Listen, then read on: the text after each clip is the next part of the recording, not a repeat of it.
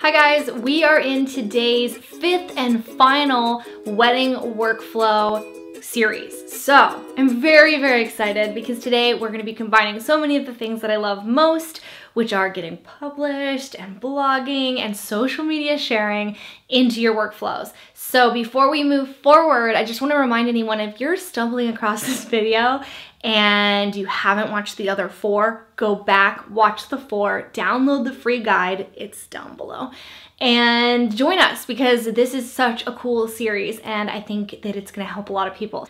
All right, so in video 3, we talked about sharing during that golden window, 24-hour period, and about sharing with vendors. So those are the images that we're going to be talking about today. So not only are you providing vendors with images that they're probably going to share and get you published and featured and lots of link backs to your name, but they're also going to be the same gallery of images that you shared with the vendors. Those are the images that you're going to take and submit. While you shared those images with those vendors, everyone is going to be benefiting because everybody's going to get shared and tagged and you're all going to build each other's audiences up. So be sure to include in that email, when you first send that vendor email and you say, hey, we work together at this wedding, here are the images, let them know your social media handles, let them know other people's social media handles, and encourage them to share, but to credit properly. So I like to blog the images from each and every one of my weddings, but I can't always blog the images because sometimes when you submit, you're also required to be exclusive, meaning you can't have the images on another blog, even your personal blog for your business. So depending on whether or not I am submitting to a print publication or a very exclusive blog, I may or may not at this point blog the images. If I do decide to blog the images, I will go ahead and use a program called Blogstomp. Blogstomp allows me to, with literally a click of a button, just combine images side by side or create collages, rename and resize them all at the same time. Saves you so much time. It's insane. So if you want to see that video, I actually have another video about that showing you a little bit behind the scenes. So I use Blogstomp to go ahead and get my images ready to blog.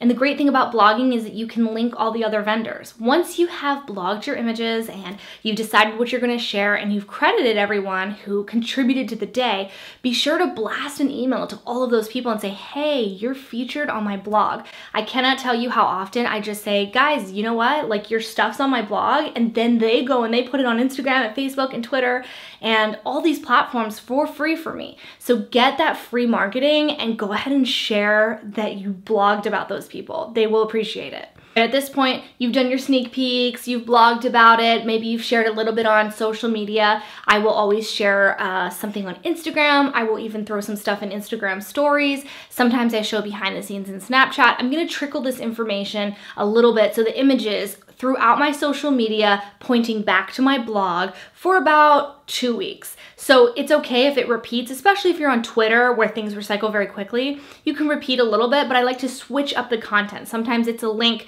and a quote. Sometimes it's just an image with a link and it says, hey, go check out the rest of this stuff. So as far as social media sharing, be sure to be consistent, keep recycling and stick with stuff. Don't just tweet one time that you have a new blog post or post one Insta story. Chances are the majority of your followers didn't see that because not everybody is on these platforms every single day. So don't be afraid to keep recycling your content and keep sharing and blasting out about it. At this point in my workflow, I'm going to submit the shoot to be featured. So I'm going to go on a site like 2 Bright Lights or Top 100 Wedding Blogs and just look and try to find, first and foremost, where I think my images will fit and what blogs are looking for images. So sometimes they'll do calls, like an open call, and say, we would love to see a wedding that has Vietnamese tea ceremony, or we'd love to see a wedding that has more reds and jewel tones, that kind of thing. So you can get a good idea of who is interested in your work based on what your work looks like and what blogs are putting out that they would want to see. Websites like Style Me Pretty also have entire blog posts about how to be featured, what they're looking for, what they want to see, and read about your submission that really makes you stand out. So if you're interested in getting featured, check out this video and download my submissions checklist, because it's at this point in my workflow that I go through that checklist and I decide where it's going to get featured or where at least I'll submit, and I'll go forward from there. So you have to be methodical and it has to be a part of your workflow.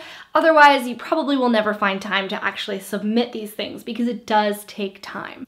Now that we're at the end of this series, I need something from you guys. I need to hear, what else do you need to know about workflows? I know that we kind of brushed through some things really quickly. These are my workflows, and I'm sure lots of you still have questions. If you have specific questions, I'm going to be answering them in a live wrap-up video. Leave me your questions and suggestions for the wrap-up pertaining to all things workflow and efficiency. I will absolutely get to it, and I can't wait to see you guys there.